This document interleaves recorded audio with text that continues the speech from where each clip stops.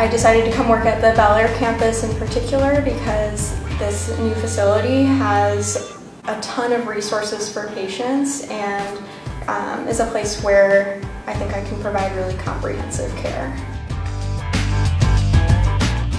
One of the positive things that I'm seeing with this place that we can communicate with the specialists.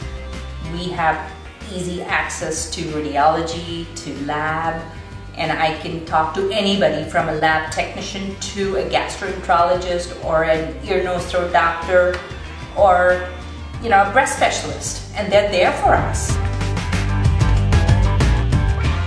Being in this building has been really advantageous. I can have my patients come up here. I think something could be wrong. I send them down for a test and some blood work.